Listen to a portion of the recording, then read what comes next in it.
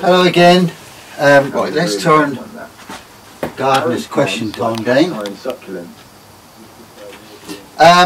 We're going to be sowing some broad beans to overwinter in pots. Now you can use anything you like, pots, toilet roll tubes. What I like to do is to use containers or orange juice containers. I just cut them like so. So if you haven't got any, now you can sow these beans any time between now and the spring. The reason why I like to do them now is if they overwinter, get them and harvest your beans before the black fly get to them. Okay, so there we go. We don't want all those for the minute, do we? Let's move them out of the way. Right, so we're going to fill these up, these cut ones up, with potting compost.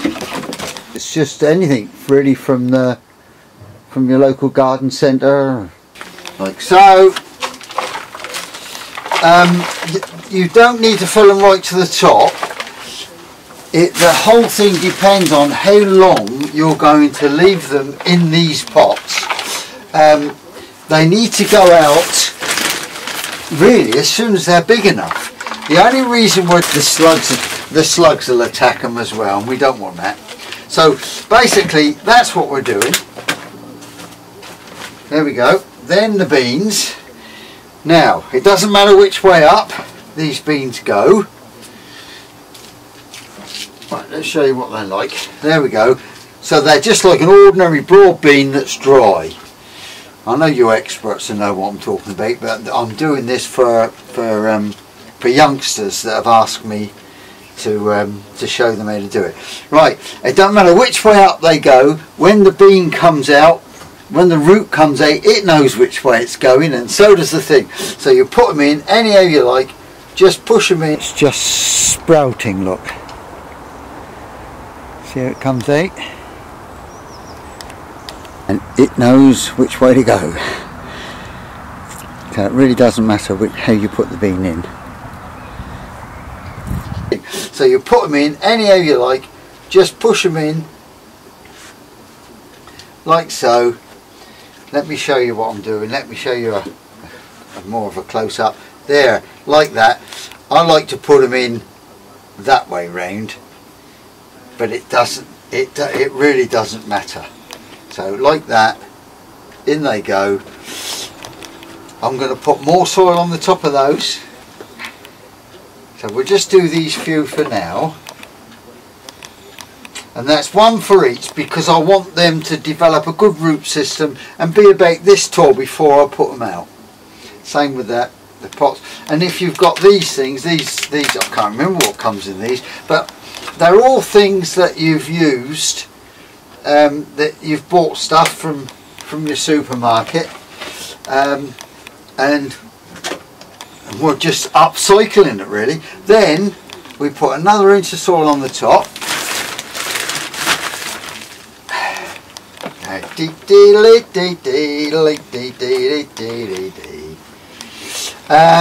And then if you've got a piece of wood, you can just give it just a gentle tap down.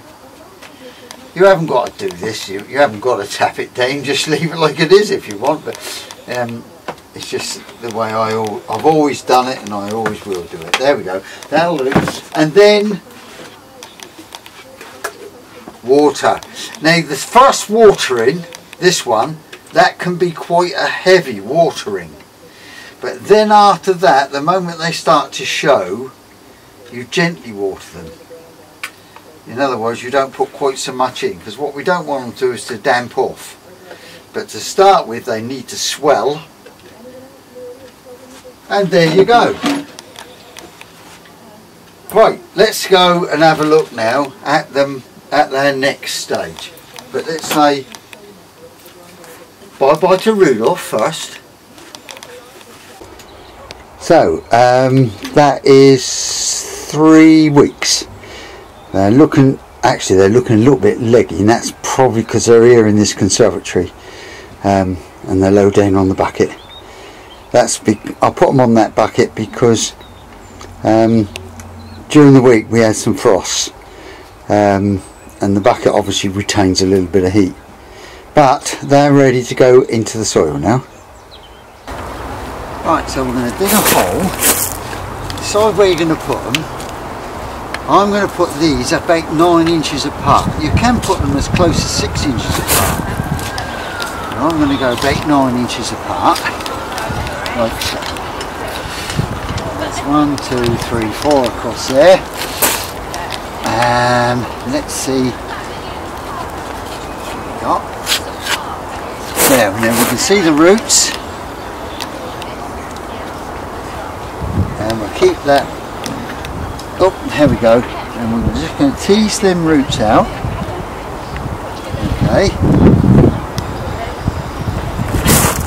And then I'll do this one here where you can see it.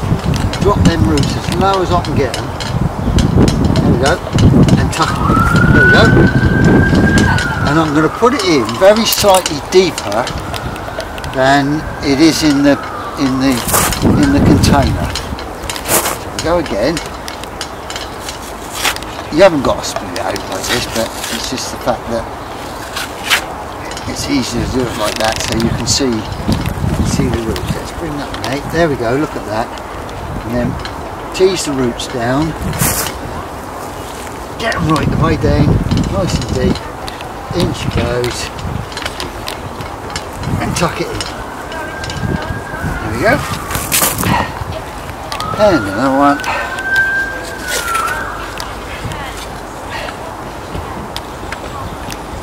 Yeah, look at that. And as you can see, I've tucked that one in. I'll put that in just a slightly deeper.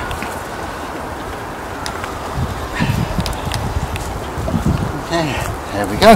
So there we go, all ready to go. Now that needs some support put around those ones I've just put in, and something just to keep the birdies off, which would be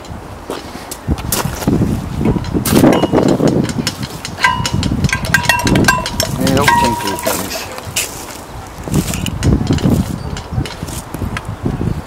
Now let's go and have a look at some that we've planted. Well, they are actually volunteer ones, which are volunteer ones are ones that have grown all on their own from beans that got dropped last year. And there they are there, look. And they've been, what I've done is I dug them up and transplanted them, and they've got flowers on. It's remotely possible I get beans on them, but they're very hardy, and we'll see.